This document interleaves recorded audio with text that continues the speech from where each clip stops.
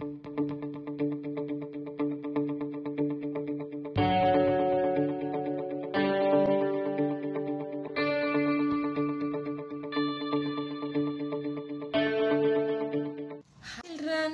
let us continue the A Day in the Garden lesson.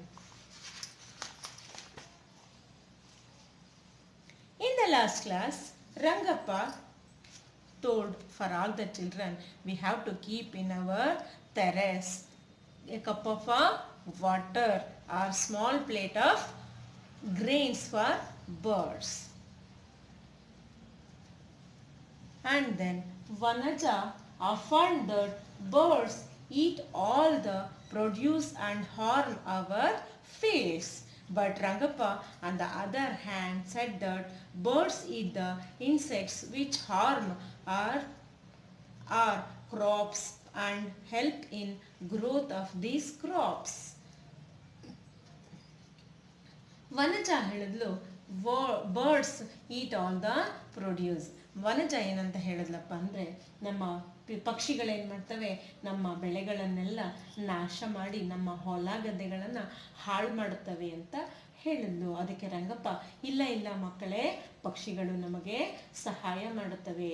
ಅವು ನಮ್ಮ ಹೊಲ ಗದ್ದೆಗಳಲ್ಲಿ ಇರುವಂತಹ ಕ್ರಿಮಿಕೀಟಗಳನ್ನೆಲ್ಲ ತಿಂದು ನಮಗೆ ಬೆಳೆ ಚೆನ್ನಾಗಿ ಬೆಳೆಯಲು ಸಹಾಯ ಮಾಡುತ್ತವೆ ಅಂತ ಹೇಳ್ದ. Sima shouted a big spider in the tree and said that these spiders also live in our house too. Aruna replied that not only spiders, lizards, cockroaches, houseflies, rats, cats and mosquitoes also live in our house along with the animals reared by us like cow, buffalo, sheep, doves, etc. Seema ಜೇಡನ ಬಲೆಯನ್ನು ನೋಡಿ ಇದು ನಮ್ಮ ಮನೆಯಲ್ಲಿದೆ ಎಂದಳು. ಅದಕ್ಕೆ ಅರುಣ ಉತ್ತರಿಸುತ್ತಾ, ಇದೊಂದೇ ಅಲ್ಲ, ನಮ್ಮ ಮನೆಯಲ್ಲಿ ಹಲ್ಲಿಗಳು, ಜಿರಳೆಗಳು, ನೊಣ, ಇಲಿ ಮತ್ತು ಸೊಳ್ಳೆಗಳು, ಹಾಗೆ ನಾವು ಸಾಕುವಂತಹ ಪ್ರಾಣಿಗಳು ನಮ್ಮೊಡನೆ ಜೀವಿಸುತ್ತವೆ. ನಾವು ಸಾಕುವ ಪ್ರಾಣಿಗಳು ಯಾವ್ಯಾವುದಪ್ಪ ಅಂದರೆ ಹಸು, ಎಮ್ಮೆ, ಆಡು, ಕುರಿ, ಪಾರಿವಾಳ ಮುಂತಾದ ಪ್ರಾಣಿಗಳು ಕೂಡ ನಮ್ಮೊಡನೆ ವಾಸ ಮಾಡುತ್ತವೆ. ಅವುಗಳಲ್ಲಿ ಕೆಲವನ್ನು ನಮ್ಮ ಪಠ್ಯಪುಸ್ತಕದಲ್ಲಿ ನೋಡೋಣ. Let us learn the animals in the box, students. Cockroach, lizard, housefly, rat, cat, mosquito, spider. Cow, buffalo, sheep, pigeon. Cow, buffalo, sheep, pigeon. These are reared animals. These animals live in our house. And then Teresa saw an animal that leaped near them and she was afraid on seeing that.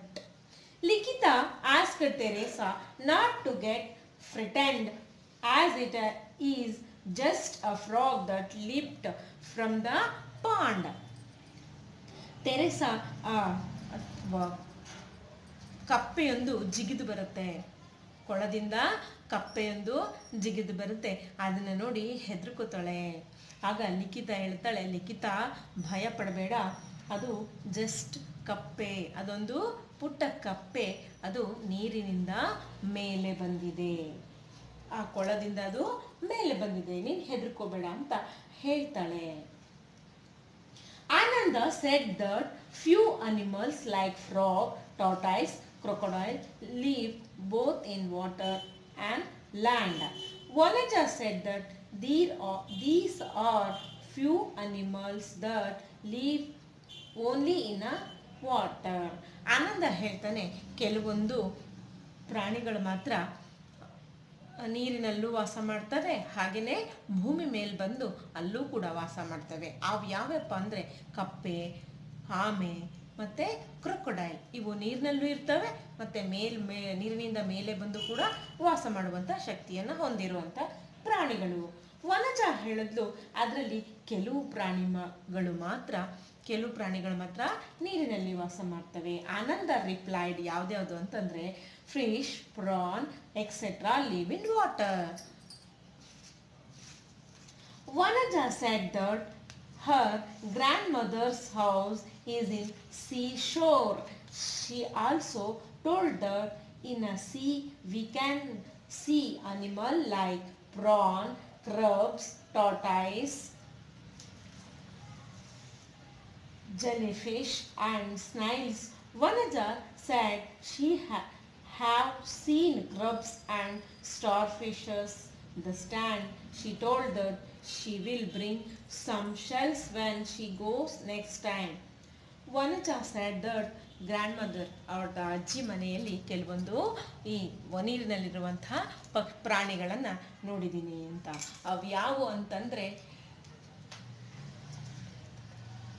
ಅವ್ಯಾವಪ್ಪ ಅಂದರೆ ಸಿಯರ್, prawn, ಕ್ರಬ್, tortoise, starfish, ಸ್ನೈಲ್ಸ್, cowrie shells, centipede, jellyfish, molluscal shell. Once again children, prawn, crab. Crab means AD, tortoise, starfish, snails. It means a basavana hulu.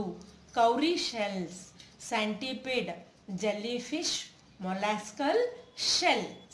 These are the water animals. They always live in a water. Shall we next class we continue children. Thank you.